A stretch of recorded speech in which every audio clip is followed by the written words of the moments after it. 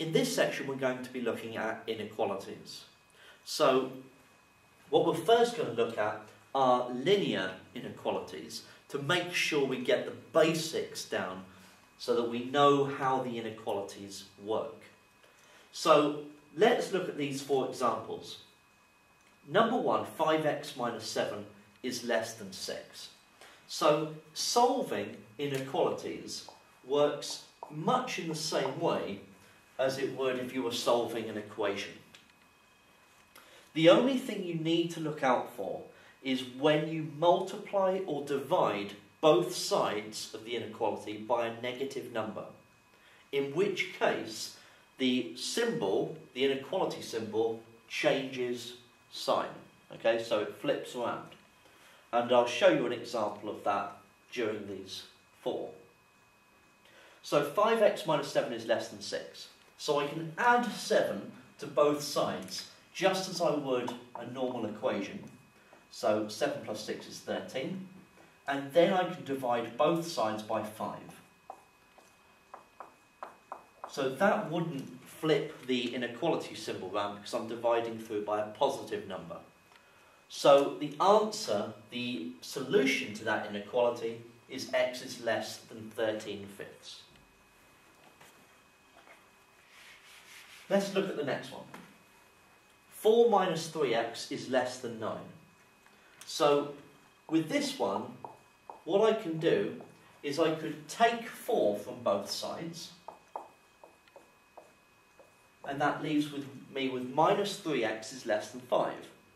Now I'm going to divide through by minus 3. And in doing so, I'm going to get minus 5/3 on the right hand side.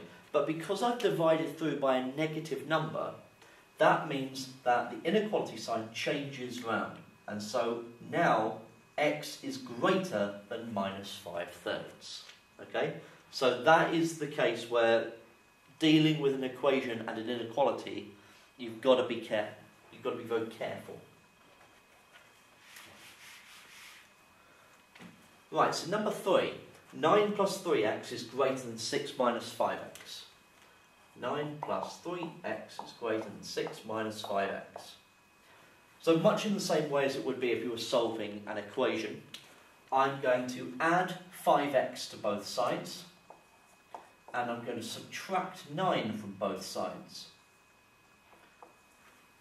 So in that process, at no point have I multiplied or divided through by a negative, so the inequality sign stays as it is.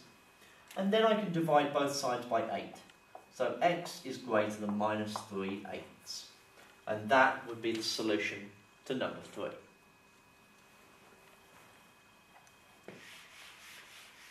Now finally, number 4, minus 7 is less than or equal to 5x plus 3 is less than or equal to 20. When solving an inequality like this, you'll notice that it has 3 sections. 1, 2, 3. Okay? And you deal with each section in exactly the same way. So if I take 3 from both sides, as I would in an equation, I take 3 from all 3 sides. So subtracting by 3, I'm going to have minus 10 on the left. I'm going to have 5x in the middle. And I'm going to have 17 on the right. Then I can divide each section by 5 to let me have x by itself. So minus 10 divided by 5 is minus 2, and 17 divided by 5 is just 17/5. Okay, and that is the solution to the original inequality problem.